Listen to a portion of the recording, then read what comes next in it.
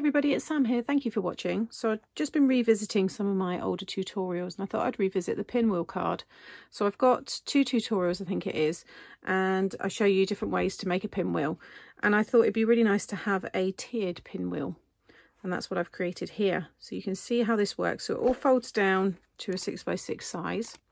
And then when they take it out of the envelope, it's pretty easy. You know, it's obvious what you kind of do with this one. And you can see there, you've got that pinwheel effect and how it's displayed.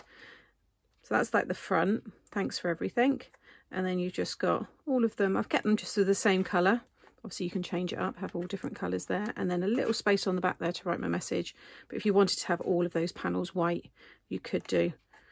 Really easy, no dies are needed or anything. I've used a little die just to cut the sentiment out, but to make the main card itself, it's very, very easy. And if you've made the pinwheel cards before, then you'll know exactly what to do. So let's get started and I'll show you how to make it. So for the sentiment for today's card, it's the thanks for everything, which is from this set here, which is the Modern Sentiments A6 size from Creative Craft Products. I have stamped all of the design, which you'll see better in a moment, using flowers from the Flowers and Foliage stamp set. And then I've used one of the butterfly dies here. It was this one. Oh no, I've got them all cut here from another project.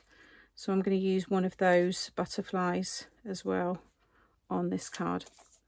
And that's the Butterflies Galore set. So you want to cut yourself a piece of 5x6. And along the 5-inch side, you're just going to score it every 1 inch. So at 1, 2, 3, and 4. Fold and burnish all of those score lines. Okay, and then the far right side, just cut a little slither off. So like 1/8 of an inch, something like that. Okay, and then I'm going to use the construction glue and add it all on that same panel that you've just cut a little bit from. And then if you fold over one of the panels and the other one with the glue on, and then you'll have one on this side, and just fold that over. By cutting that little bit off, it just allows this to all fold flat. You won't have any of the card buckling. Okay, and then just fold it back the other way. So now we've got this tube, and that's going to be the foundations for us to build everything else on. So I've already gone ahead and stuck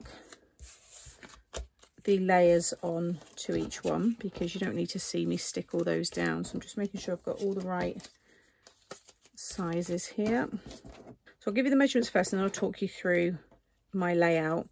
So you want 4 pieces of 1.5 by 3 and then 4 pieces of 1.25 by 2 3/4.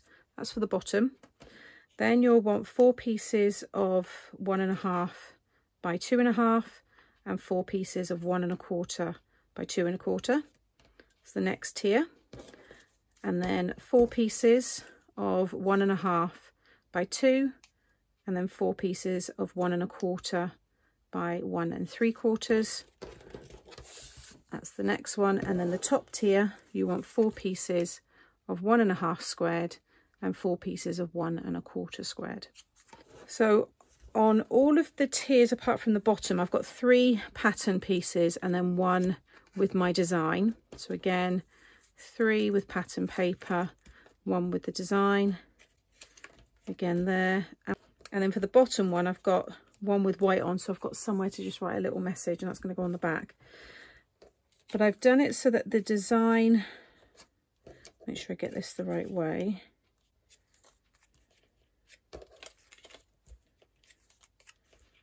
So it's going to be like that, and like that. So that's how it will look. That's going to be like the front of the card, and then the sentiment is going to be just kind of attached like so. And then there'll be these all around the other sides, and then that one on the back. So I'm going to start with the front first. So the join is on the back there. Start from the bottom on all of the sides when you work your way around, because that way you know the card will stand up and it won't wobble. It doesn't matter if it goes slightly off the top because they will all be the same. So what you can do is just add your glue all on that front panel, like so, and then just sit the first one down. So you're sticking it, so you're lining it all up with the bottom left corner there. Make sure it's all flush with the bottom. Then take the next one, and that's going to sit right on top of the bottom one, and then again third one, and then the last one.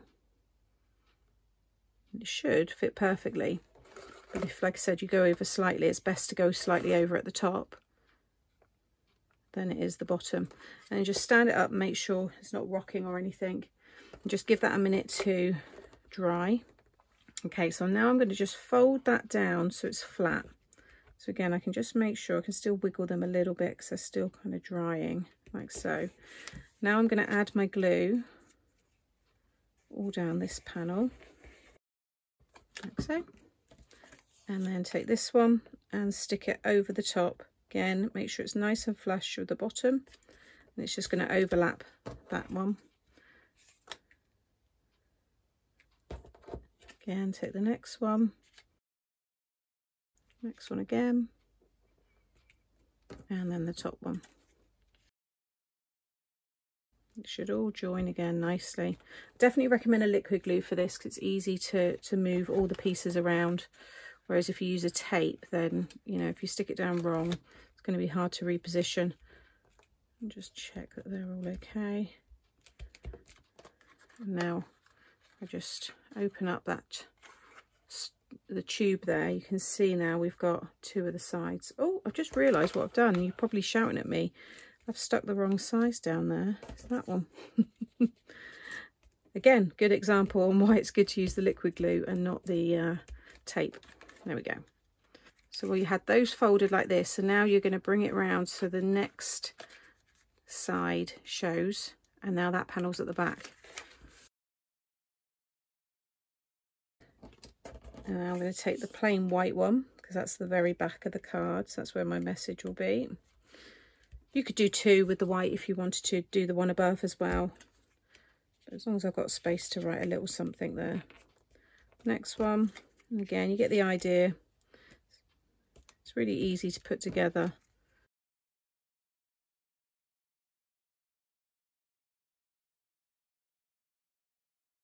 So that's all the panels stuck down. So I've got my back one and then the front. So that's how it will, you know, be displayed. And then if you want to cover these pieces, you can do. I mean, I've got some of these scrap pieces. You can kind of see, I can find one that's going to roughly fit. If you wanted to, I'm trying to think whether I want to do that. It does look quite nice actually. So if you want to cover these pieces, you'll want, well, that's two, so I'll do 1 3/4 by 1 1/4, and then 1 1/4 by 1 1/4, 3/4 by 1 1/4, and then 1/4 by 1 1/4. And you'd want to cut 4 of each of those sizes. So I think I'm just going to do this side because I've got the pieces kind of here. Although saying that, I probably can do it actually. Yeah, I think I'm going to do that, get the sentiment down, and then place the butterfly somewhere as well, and then I'll show you it all finished.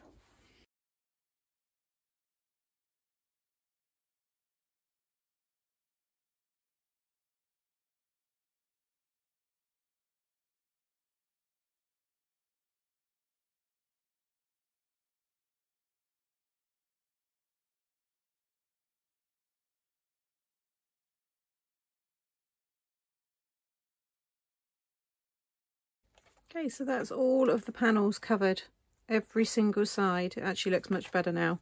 I've just gone for the simple sentiment without the other purple little frames around it, and I'm not going to add the butterfly. I think it's got such a fun shape that it doesn't really need too much. I just love the floral print there and the sentiment, but I am going to add some of my glaze just on the centres. So there you have it, my tiered or stacked pinwheel card. I love it. I think it's a really nice way to just change up the normal pinwheel.